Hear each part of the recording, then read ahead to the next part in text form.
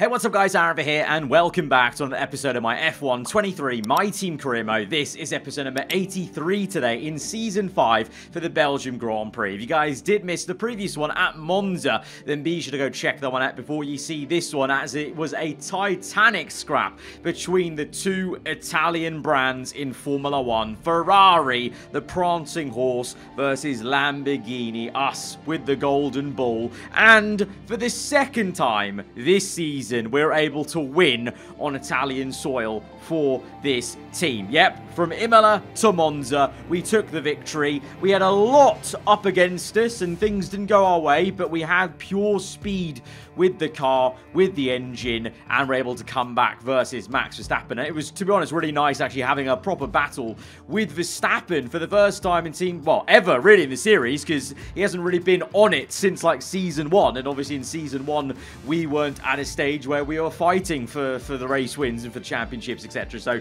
really cool to go up against Verstappen and in the Ferrari, of course. And obviously doubly great for me as an individual, I guess, that poor chair wasn't doing so well. He had a little bit of difficulty, I think, getting stuck in traffic. The slipstreaming was ridiculous, where you had some cars yo-yoing about 5 positions, up and down, and in the end, poor chair landed in P6. So we take the lead of the Drivers' Championship. We're very much now into the last third of the season, but Monza is a very unique circuit when it's all about the power, and clearly that's maybe not completely the strength of the Honda power unit that is obviously powering Aston Martin at the moment. But Belgium, it's a bit of a different story. There is a big compromise to be done with wings and aero, and therefore Aston may be back on form, and maybe we're going to have more competition from them. And it just looks like Ferrari are going from strength to strength. So, and you've got other teams obviously in there. Audi have been cropping up and looking stronger, you got to say, as well, in the last few episodes. And that's a nuisance to me, a nuisance to Porsche, a nuisance to Sonoda, because that's just other cars that have less to lose. They can go for those dive bombs, they can go for the aggressive moves, because they're not looking to try and also just stay in the race and limit damage in a championship fight. You know, the fact that Russell's here in P1, Gasly P2, Piastri, P3, P4, McLaren are coming back in a little bit, it seems. Mercedes as well, how can we forget them? Leclerc and Bottas, they've not got a lot to lose either. They're in their own battles in the Constructors, with Ferrari and Mercedes being very close in the Constructors, I think, nowadays. You know, that's going to be another spanner in the work as we get to this last third of the season, where the pressure just goes up a notch and it starts to all really matter. You feel like every point, every position is gonna matter, with it being so close as well between myself, Teo Porcher, and Sonoda. But for the first time this entire season, we lead the championship. Kind of odd to say that, but yeah, it's not been the one we've been controlling. Porsche has been in control, but it feels like the tide has turned slightly. We have been just consistently there, whilst Porsche has been having some wobbles, including now, because in Q2 we were just going through the motions of Friday qualifying here, because it's a sprint weekend. You know, just going through the motions. I wasn't even really mentioning how Q1 went, because that was all fine and dandy. But again, for I think the 4th time now this season, Porsche has been knocked out in Q2. That's a big blow for him. I mean, to be fair, I only just got away with it. It actually seems like we have maybe got a bit of lack of pace around here in comparison to last time out, because I came P10. I thought we don't need to go out again, and Verstappen got knocked out as well. I didn't even know that. Verstappen went even lower than Porsche, the man who I was fighting for the win. I just complimented him. He's down in P15. Oh, it's a shocker. It's a shocker for both of them, and disappointment for Haas, I must say, with both Haas drivers out, because they have been a staple of, you know, at least one of them getting to the top 10. So things are certainly shifting from Monza to Belgium. Don't know if maybe, you know, it's just really that compromise that you have to make, and some people have got this set up right for qualifying. Maybe some will have it wrong for the race, who knows? But we're through into the last part of qualifying here on the Friday.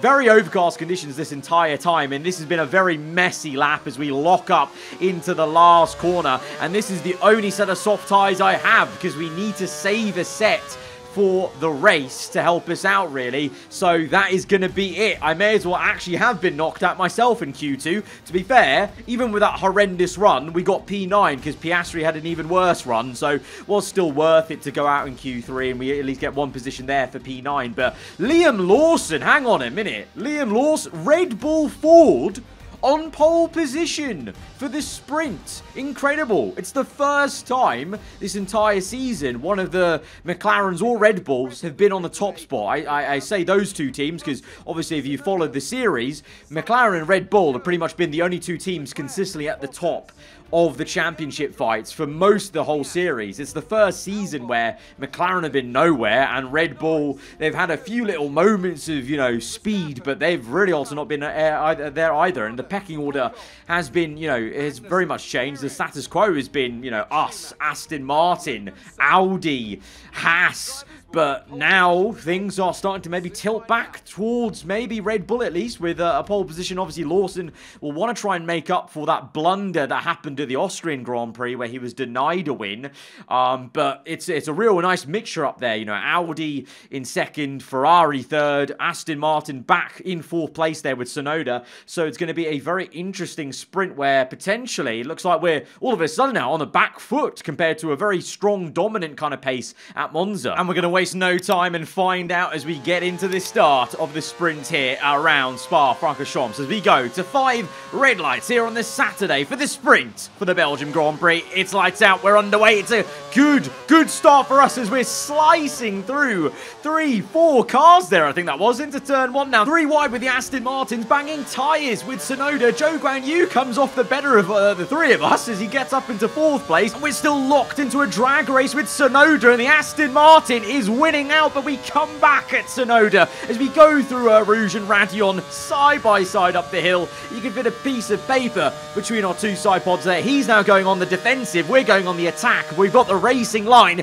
Can we outbrake him? It's going to be difficult. We're trying to go the long way around, have to try and give him the room still, and Tsunoda unfortunately has the better racing line. I go wide and all of a sudden Sainz goes through on the inside. Leclerc tries to make a dive bomb. You saw that little twitch on the steering wheel I had to make because if I kept turning in, that would have been a collision with Leclerc in the Mercedes. We squeeze him out for good measure, but very much under pressure now. All of a sudden, I thought we could go on the offense versus Tsunoda, but now very much on the defense. And it's because we've got damage from that turn 1 incident with Tsunoda. What the?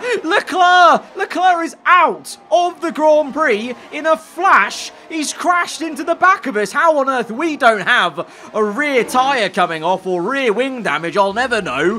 The front wing's pretty, yeah, it's lime now, so no wonder I had so much understeer. I was unable to keep it side by side with Tsunoda at the end of the Kemmel Straight and how Sainz got past so easily. But what on earth just happened there with Leclerc? I didn't even feel like I was properly even racing him because he was quite far back after I squeezed him out. But clearly not, and he's got it all crossed up behind me. But this is the contact then. That Tsunoda, just that's not even that much. It was so subtle. It was so subtle. That's just a race. I can't even be angry at Tsunoda. That's just a racing incident because it was the most subtle of touches and it broke my front wing. But this, whoa, what the? Wow, Leclerc just got it all crossed up there. He was nowhere near making any sort of move. It really just looked like he basically outbroke himself and just whacked me in the rear, basically. I'm actually very, very lucky that we didn't spin out. But now a safety car is out, and we've come in because of this front wing damage. Because we could have stayed out because we were still, you know, wherever we were in the top 10. But now with the wing damage, because there's a safety car, that gives me a chance to make a free pit stop with the front wing. Oh my God.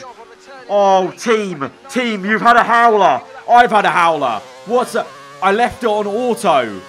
Oh my God. I left the front wing damage on auto, and my team have sat there and thought, oh yeah, no, he's coming in just for a tyre change under a safety car. He doesn't want a front wing change. Surely not. Even with that level of damage, he can't be wanting a front wing change. What? Oh my God. Right, well, we've come off the back of a really well-executed Italian Grand Prix where we went on for the win. And now we're having one of the messiest starts to a Grand Prix weekend ever. We've had front wing damage.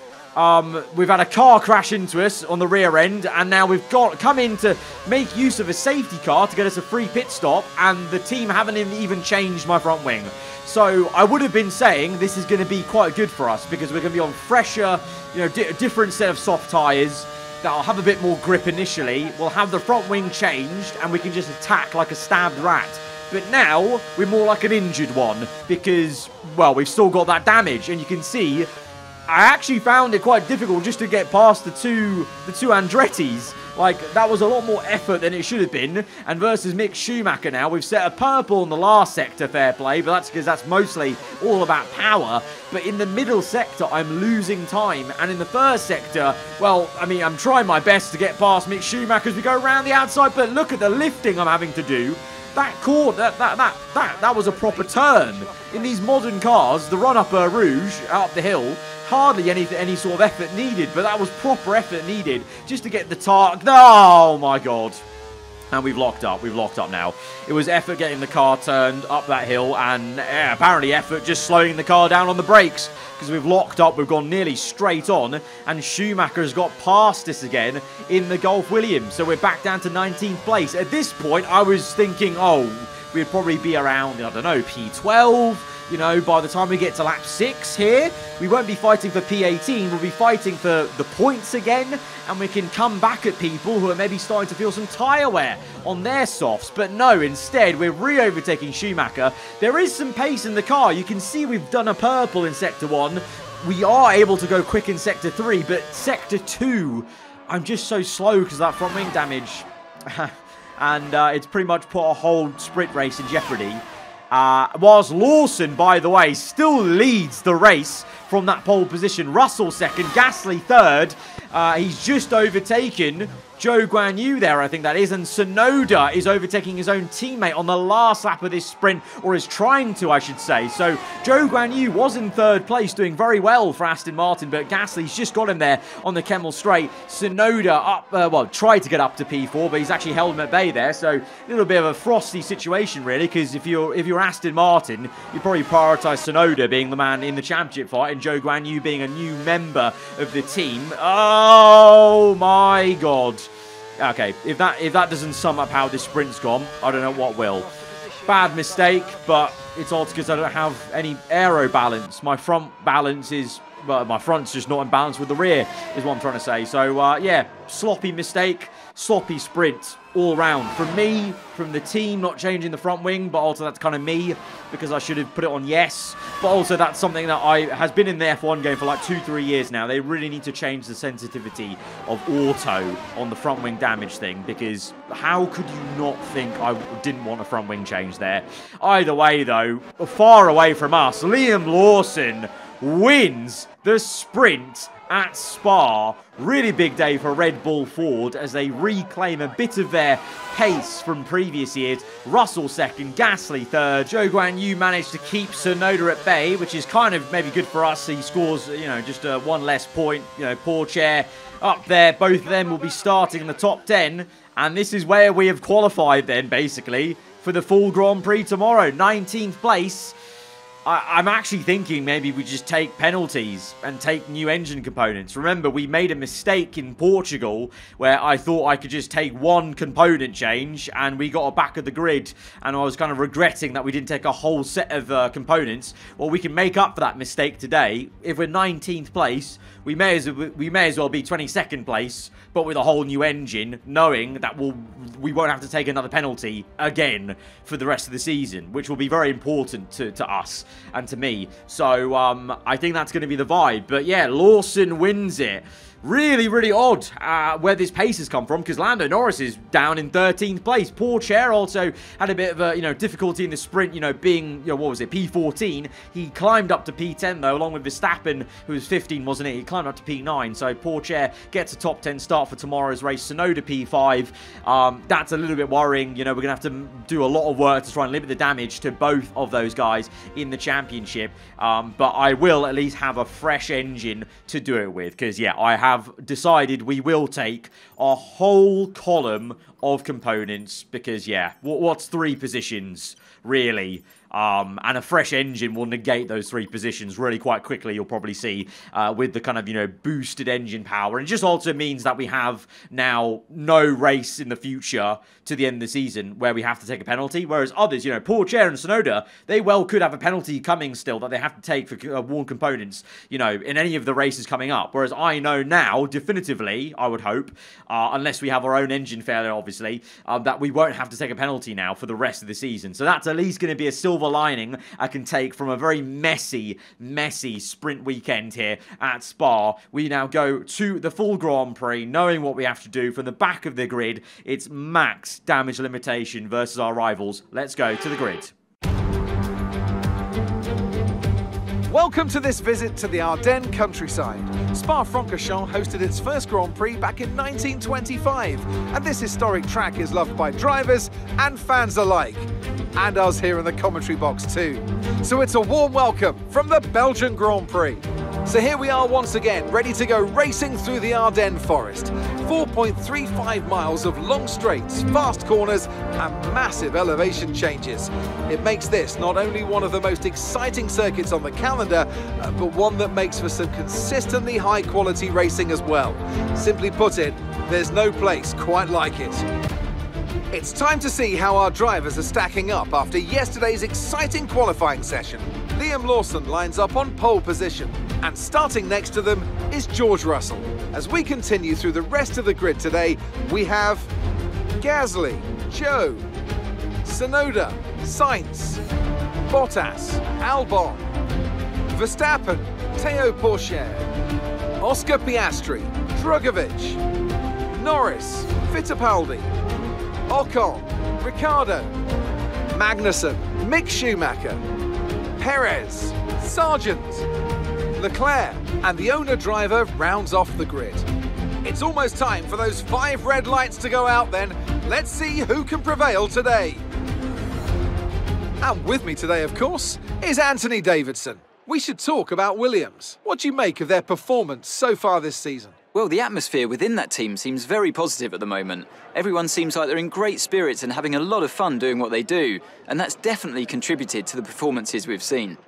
Yeah, I think this is completely the right decision because I can see P19 from here. I can literally see where we would have lined up. It's really not going to make that much of a difference.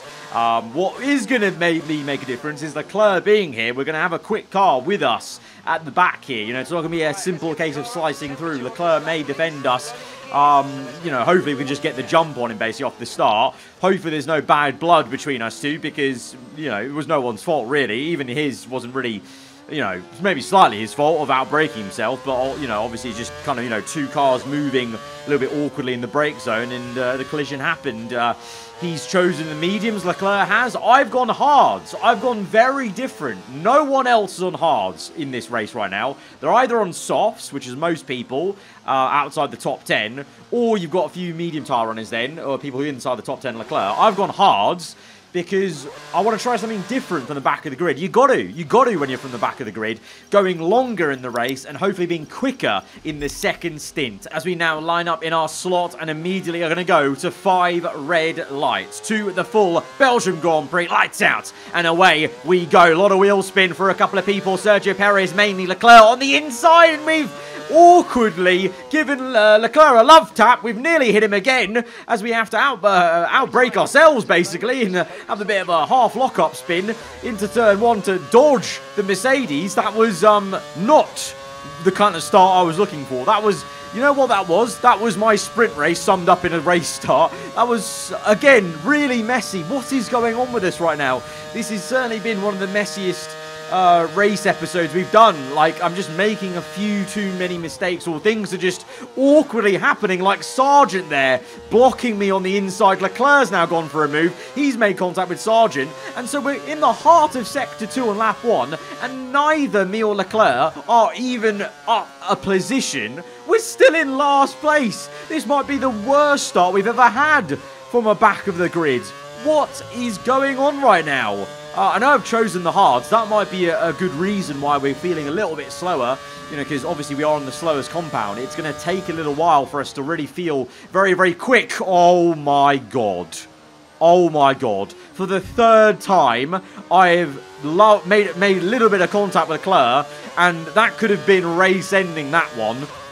Well and truly, Leclerc must be thinking I'm just taking the piss out of him for what he did to me in the sprint with how close I'm getting to his rear end 3 times there as we make a double pass on him and Mick Schumacher because I just had enough of what was going on. I thought, look, we need to make a ballsy move there and just get going in this race, and we have got going. We're now up to P19 where we would have been had it not been for the engine penalties. We're now going to try and overtake Sergio Perez there, having to use a bit more battery than I would have thought to get the move done. So, yeah, still definitely waiting for these hards to come into their own, but it's Lawson who leads the way then still off that pole position. Sainz in second, Russell third. So the Audi is overtaking the Ferrari as there is a slow car. Oh, Lando Norris is out. Magnussen slowed up for him, and we nearly careened into his back end. What is going on here with the brake checking and me unable to slow the car down as Carlos Sainz, whilst his teammate goes up in smokes, Liam Lawson loses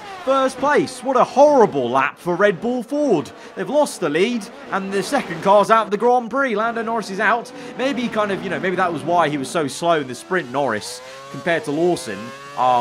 Maybe he just had a really worn engine, and it's now obviously conked over in the full Grand Prix here as we make a little cheeky dive to the inside of Magnussen, trying to roll the car through. Rear end steps out a little bit. It very much has been not the best of Grand Prix starts for me, to be honest. The car is not as stable as you'd like, it would seem, but we are slowly bedding into this race. Lap 4, hoping to make a move here on Ricciardo, but Ricciardo blocks this, so we have to go to the inside there. Fittipaldi defending Ricciardo and defending me, and I'm finding it tricky to get past Ricciardo and Fittipaldi here. We're having to really be patient and now get to the inside. We're inches away from crashing with our old teammate Daniel Ricciardo there.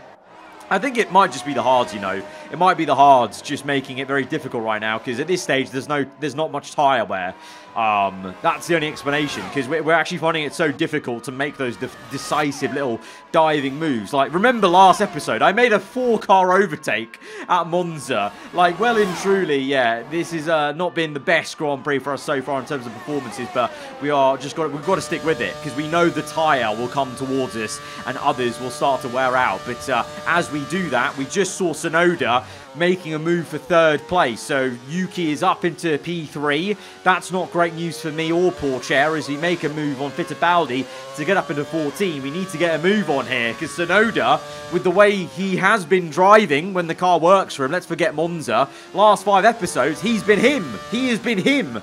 And he's been overtaking everyone left, right and centre. So I reckon Tsunoda has a good chance now that he's in P3 to go on to do more, to maybe chase after second, chase after first place. So we need to be making these moves now on Alexander Albon in the McLaren. He goes defensive to the inside. We're going to try and go the long way around, try and get the traction down. Again, having to soar away at the steering wheel because these hards are still not really feeling as comfy as I would like, but we get the move done nonetheless. But look at this, Tsunoda, he's already up to second. We've missed him overtaking Lawson, but he has done. And now, Yuki bloody Tsunoda gets up into first place of the Belgian Grand Prix. It's a quick, swift, and easy overtake for the Aston Martin Honda driver. He's on the medium, Sainz on the soft, so Tsunoda playing the long game, and now his medium tyres are probably the much better race tyre compared to any people on softs.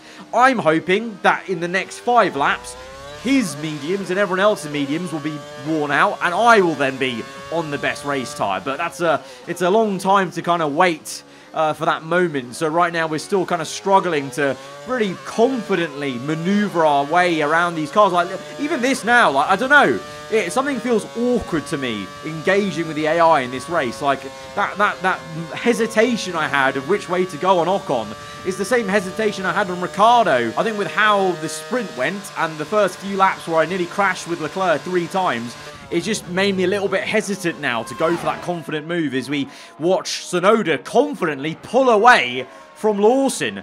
He's nearly 3 seconds ahead. Oh my word. Zhou Guanyu's only P5, so this is all Tsunoda. He's absolutely loving life here around Spa as he goes on to have a very dominant lead, really, relative to everyone else being very close together. There's a big train led by Carlos Sainz, Bottas then, Pourchaire in P8, Verstappen, Drugovich, all in this train. Piastri just catching up to that as well as me. But look at that, side by side between Pourchaire and I think the Audi as we look to make a move on Piastri. Bold, brave, but we made it work. Round the outside of Blanchimont. Had to get out of the throttle for a little bit just to make sure we actually don't go onto the grass. But into the bus stop then, Verstappen blocks me on the exit and Piastri's invited back in. So yeah, there's something about just getting very close to every single rear wing in this episode.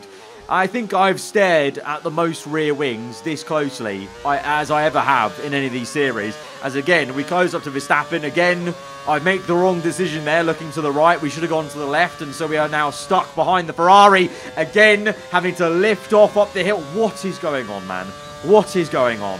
I have no confidence right now. If I was given a focus level, like the AI do, I would have a focus of like 35 right now because I am not maximising what I know I can do in this car. What we did literally last episode is, again, Max frustrates us. He blocks us again. He steps out of throttle. I have to get out of throttle. And he's held us back again. It takes us a whole lap.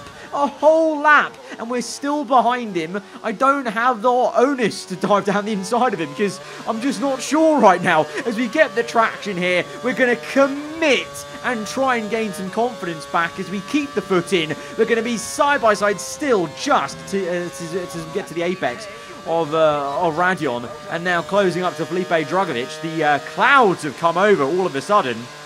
I don't think there was any chance of rain in this race, but you got to agree with me. I'm not going to lie. It looks like rain is on the way, so you have to watch out for that. But we chop off Drugovich at the exit of the corner. Sorry, mate, but just trying to get a bit more feisty here in this race and try and not pull my punches as much as we have done in the first, 6-7 laps here as we close up to Bottas. Committed as ever now on the left. And we've got a bit more newfound confidence. To be honest, it may just be the fact that hard tyres are now the best race tyre. By lap 12, like, the mediums are definitely wearing out. And they're wearing out now because everyone's making a pit stop. Pourchaire's in, Lawson in, Tsunoda is in on the hard tyres.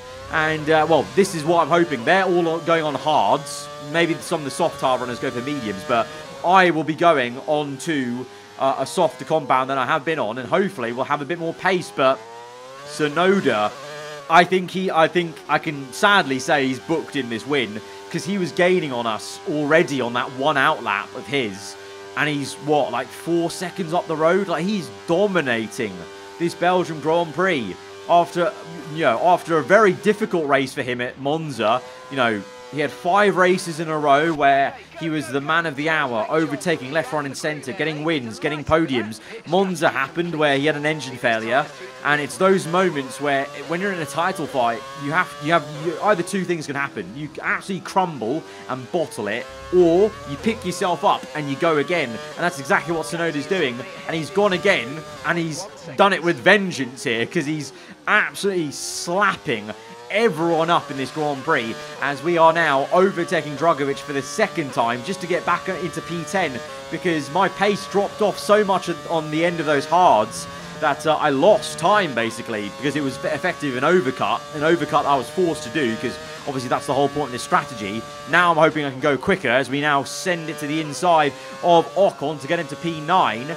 And we are now, just about 2 seconds maybe under to Pourchaire, our teammate, which is pretty damn good. We've recovered really well from 22nd place to 9th place here. Lap 19, 3 laps to go. Tsunoda, 5.5 seconds ahead of Pierre Gasly. Zhou Guanyu in 3rd, though, showing Aston Martin have really bounced back here at Spa. It's a checkerboard of Aston Martin to Audi. Then it's Verstappen, Lawson, Russell, Pourchaire and myself. And it's a train, really, from Sainz to myself. But the problem is we're all giving each other DRS. And unlike Monza, because it's not, you don't have a slingshot run on this main straight. It's kind of like a run up the hill. You can maybe lose a bit of time with the dirty air. It's not as, you're not swapping positions left, right and centre like you do at Monza. It's more like you see in F1 esports where there's like a DRS train and we're basically being trained, and it's not even by Sainz, sorry, it's by Verstappen. It's a train from P4 down to P9 basically, and that's giving Gasly and Tsunoda and Zhou all the breathing room. And hang on a minute, look at this, lap 20, Zhou Guan Yu has just overtaken Gasly for second place, making it an Aston Martin Honda 1-2 again. They won, and they got a 1-2, remember, only 2 episodes ago at Portimao. Are they going to do it again? And again, like in Portimao, it's a race where myself and Pourchaire are down the order struggling, and we're both getting held up by Russell, who is being an absolute fiend of a driver right now, the way he's defending. But the problem is, look at this, I'm deploying ERS, and I can't get a headway on Pourchaire, because he's pretty decent, obviously, and he's on hards, which the car likes. And look at that, look at the way Russell's defending. He's held me and Pourchaire up so much that I think there's pretty much a 1 second gap now to the car ahead of him. It's getting desperate. I think we need to kind of force a move here with Pourchaire, because if he can't overtake Russell, I'm going to be stuck with it. Look at that! Oh my god! Russell's chopped him off on the right-hand side. Okay, I've had enough. I've had enough. We need to force a move here. Can we get to the inside, maybe, of Pourchaire and then send it on Russell? Here we go. Pourchaire cuts the curb. We've tried to take Russell wide, and we've actually played a bit of a team game there, because I've basically helped Pourchaire overtake Russell, and obviously my ulterior motive is now to overtake Pourchaire to get up into 7th place, because I reckon I have the pace over him, but I didn't have enough pace to overtake him and Russell. But, oh, hang on a minute. Pourchaire's got a penalty.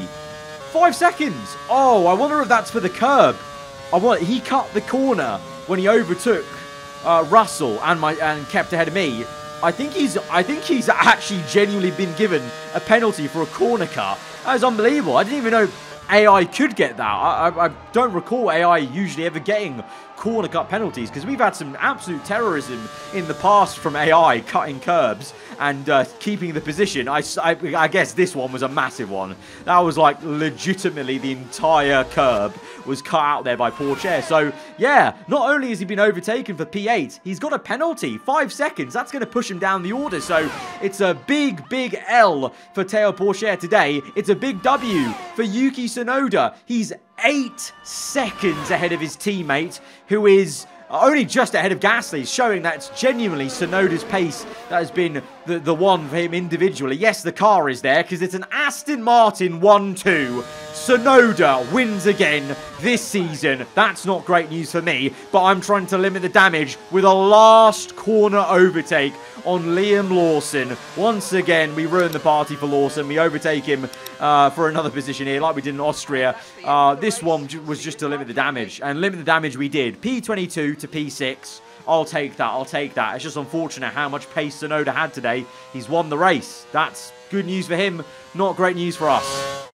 Aston Martin deserved a win today, and they got it.